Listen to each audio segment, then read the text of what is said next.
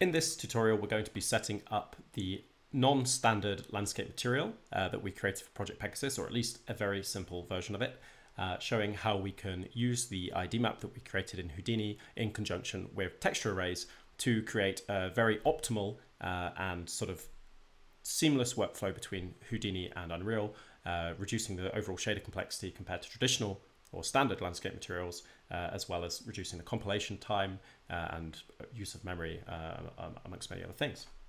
So we're going to create a new level, an empty level. I'm just going to quickly throw in a sky atmosphere, a skylight, a directional light, like so. And then we're going to go to the landscape editing mode. You can see we press Shift 2 to enter that. I'm going to create from the basic template a simple landscape. Okay, so next up, we're going to load in the IDMap texture that we created and exported in the last session. And we're just going to load that up, have a look at it. We're going to multiply the brightness by 255 just to verify that it contains the information that we expect it to. And then you can see it does. So we're going to revert that change, put the brightness back on 1. I'm going to set up a material that, first of all, is just going to display this, this texture so that we can ensure that it's mapping correctly onto our terrain. So I'm going to create a new material, like so. I'm going to call this IDMap test. And we're going to drag the texture inside of here, just like we did inside of the texture settings. We're going to multiply the value by 255. You can see that immediately renders there. And the reason I'm using the red channel here is because it's only a single channel texture, so there isn't any RGB information. And we're then going to just undock this from the sidebar, so it's permanently showing the details like so, because I'm an Unreal 4 boy. And I'm going to go and drag that material onto the landscape. Okay, quite noisy. If we zoom in a bit closer, we can see that that is actually showing up, but it's mapped at the wrong scale. So we're going to put down a landscape layer coordinates. I'm going to set the mapping scale to 505 because that's the size of the landscape in Unreal. And now we can see it's mapping that texture to the terrain. And it kind of looks like it's white or black. It's actually different shades of gray. Each of those values corresponds to a different ID, which is going to represent a different set of textures or material that we want to assign to that region of the terrain. So you can imagine you might have dirt where it's gray here, blending into grass where it's white, blending into some other material where it's black over here. To make that visualization a little bit clearer and mirroring what we see inside of Houdini over here, if I just bring this up, that sort of compares to the remapped ID here, which goes from white to red. Here's the raw ID map. You can barely see any information at all. And then this visualization of colors, which is the clearest representation of those different IDs. So we're going to set up a visualizer inside of Unreal that looks quite similar to this visualize colors. I do have a sort of note here, which is that it seems that only a portion of the ID map is currently being rendered on the tile in Unreal. So let's have another little look. A little bit hard to tell, but I definitely feel like maybe we're missing something, so I might need to modify the landscape coordinate scale at a later point. One way in which we can convert this black and white image to sort of a colored preview, so we can use a hue shift node, like so, and then we can set the default color to just be red, like so. That's going to plug into the texture, and we're going to use this IDMap texture as the percentage by which to hue shift. So by default, the percentage is going to be very small, and that's because, as before, the actual values contained within the ID texture are very small. So we do need to multiply them by some factor. And there we can see each of those separate IDs is represented as a different color. So quite clearly delineating which material is going to get assigned where. But we need to double check that the values contained within the IDMap are actually being sort of shown correctly, because we want our IDMap to essentially count up from 0 to the number of IDs that we have. So the first ID being 1, second 2, 3, 4, 5, 6, and so on, so that we can use that index to index into the atlas texture that we will eventually be reading from. So to double check that we sort of visually check that this is what we expect it to be, we can put down a node called debug scalar values. We can plug the output of the multiply into there, into the number, and then we can wire up the landscape coordinates into the UVs. All right, so we see this kind of mess of numbers there, which doesn't really help us. What we need to do is we just need to scale those UVs by some factor that allows us to see sort of those different regions being displayed as different numbers.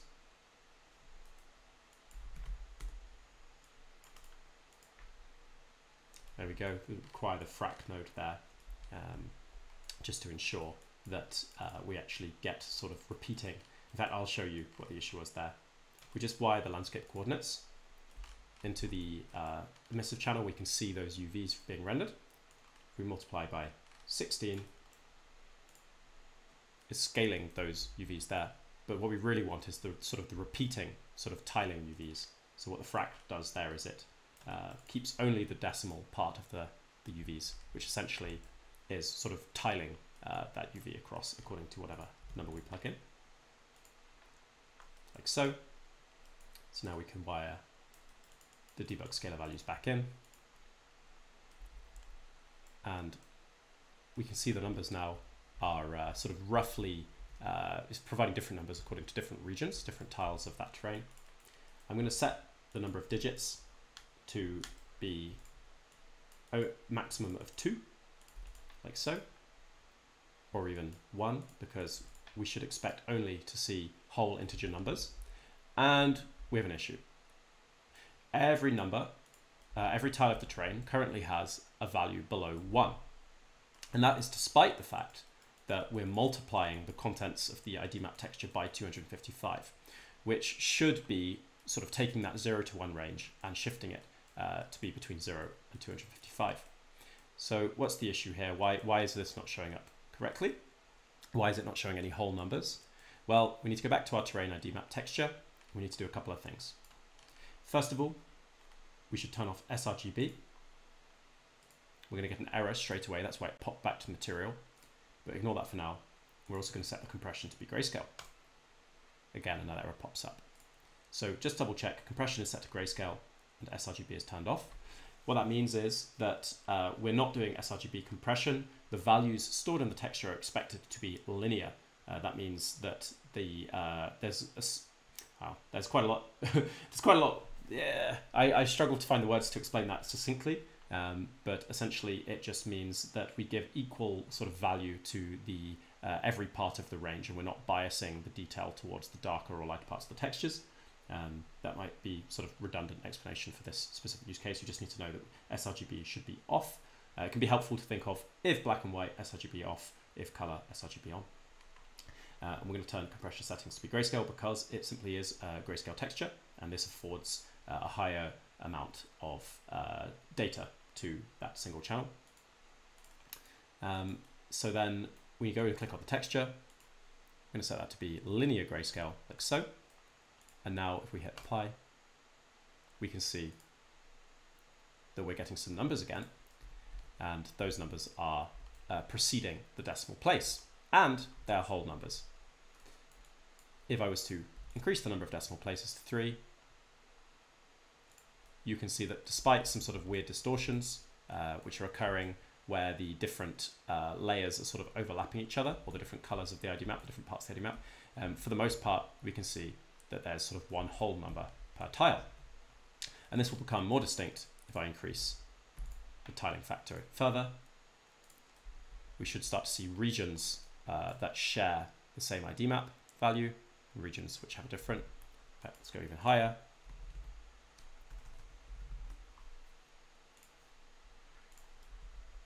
Like so. Apart from some sort of rounding errors that we're seeing, some sort of weird distortions, for the most part we get large sort of areas that are covered by the same value. And we can just go ahead and multiply the output to make these regions clearer with that hue shift we did previously. And now we can see that we get sort of these different regions across the terrain. But we've lost that very clear coloration we were seeing previously, and what we've got instead of these sort of rainbow colored regions that sort of intersect the whole numbers. And this is not correct. This is not what we want. We would expect to see sort of patches of color like we did previously. And this again comes back to the fact that previously we hadn't turned on off sRGB compression. So for this hue shift, we actually need to go ahead and multiply by some other factor, which is actually 255 divided by the number of layers, which is 5. This is going to stretch that range. There you go. So now we see where it's 1, it has one color. Where it's 0, where it's 5, it has one color. So actually, let's go ahead and divide it by 255, multiply by 255 divided by 6. I believe, there you go. Now 5, 1, 0, they all have different colors, but we're still seeing these kind of rainbow fall off regions. So we don't want that. We want it to be very sort of hard binary changes between different numbers. So we're going to go back to the texture, and we need to change a couple more settings. We need to make sure that it's always very clear which index is being used. So to do that, we're going to turn off going to set filter to nearest, and suddenly we get what we're looking for.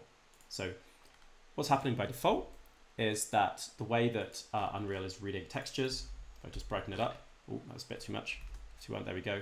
The way that Unreal is brightening its textures, reading its textures, is it's automatically applying some filtering there, sort of smoothing between the different pixel values, which looks great for color maps and a variety of other maps, but it's not what we want here, where we're using this as an index. So we need to set to nearest. Now you see we get those solid pixel boundaries, which clearly sort of delineates the different regions of the texture. Make sure to set brightness back to 1. 1. There we go. And there we have got the different colors representing the different ID maps, and the number is also there to just clearly show that we're actually getting the sort of integer, inverted commas, integer values that we need to index into our texture. All right, so put the number of digits back to 1, and now it should be even clearer. Although actually the fact that 0 is represented by just a dot, I don't particularly like. So there we go. Okay. So that's kind of part 1. That's how we read the IDMap, and now we need to sort of figure out how do we actually use that IDMap to sort of index into a texture array. Well, that's quite simple, but it does require us to have some textures to begin with. So let's go ahead and open up the Quixel bridge.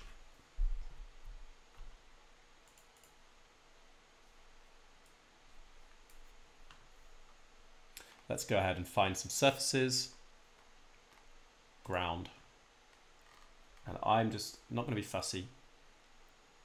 Oh, I do need to sign in. It's a pain.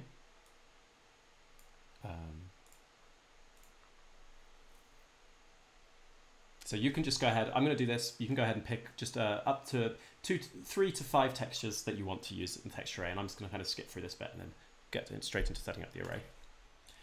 All right, so I've nearly finished sending the materials that I want to use from Quixel to Unreal. So just download them and then hit this little export to Unreal button. So you can see these have been populating my content browser. And now we're going to set up the texture array that reads these textures, which can then be used inside of material. So I'm going to go back to content, and because I've been a little bit messy, I'm just going to make a new folder, Pegasus, move these both inside of there. And then I'm going to go ahead and create a texture 2D array, TA for texture array, and I'm going to call this Pegasus example. Actually, just to keep things simpler, colors. I'm going to double click the texture array to open it, and you can see that it looks very similar to a regular texture interface, but a bit different over here. There's a few different options, and I'm mostly concerned with the source 2D sort of area of source textures. I'm going to add 5, 1, 2, 3, 4, 5, and then I'm just going to sort of drag in one by one the textures that I've just imported, like so. Maybe I'll opt for another grass, so there's more grass and less dirt. Like so. So there we have our textures. Now I need to go and turn on bitmaps, otherwise we'll end up with horrible aliasing and the sort of shimmering in the distance. Compression set to default, but these textures are color, so we want to make sure sRGB is enabled. And we can see now they look correct. And we can go ahead and save the texture array. I don't know what the limit to the number of textures is inside of an array, so you sort of expand at your own peril. I also haven't yet sort of found whether it's better to have more texture arrays with less textures in them, or just one giant texture array. So we'd love to hear thoughts on that. And then I'm going to go back to my Pegasus folder. I'm going to open up my IDMap test material. Actually, no, I'm not. I'm going to create a new material that's actually going to duplicate the previous material. Read array. Here we go. I'm going to open the new material and delete all of the preview logic, but not the coordinates in the texture sample of the IDMap. I'm going to drag in the texture array. And you can see that this texture 2D array just comes in as a regular texture sample, or appears to. But it's slightly different in that instead of just taking 2D coordinates like so, you can actually supply it with 3D coordinates. The third coordinate being the index that we want to read from the array. So I realized I accidentally deleted the multiply. That's very important that we keep the multiply by 255 in there, like so. Additionally, if you want to make sure there are no rounding errors that prevent this from working correctly, you can put in an extra round after the multiply. And that's going to ensure that we only have whole numbers, 0 to 5 in this case, which are fed to the array. And then because this is an RGB sort of texture, essentially, we're going to take the output of the RGB pin, plug it into the base color, and hit apply, save. Then we're going to select our landscape and assign the read array material. Okay, so we have something. First of all, let's deal with a very obvious tiling scale issue. So it's important that the IDMap is mapped across the whole terrain. On the other hand, we want the tiling textures to have some tiling factor applied, much like we did with the debug scalar values. And this time we're going to parameterize it. I'm going to call that parameter tiling. And let's set the default to be 100, which means it's going to tile 100 times across the terrain. And now we could start to see something that feels like it's moving in the right direction. So we get grass, moss, and dirt all being assigned across those different regions of the terrain. Okay, so now, by now you understand the kind of basic principles of how do we set up and use an IDMap texture in Unreal and then read from an array. In the next session, we're going to be looking at the slightly more involved setup that is required in order to achieve smooth blending between these different regions. Yeah, thanks for watching, and I'll catch you in the next one.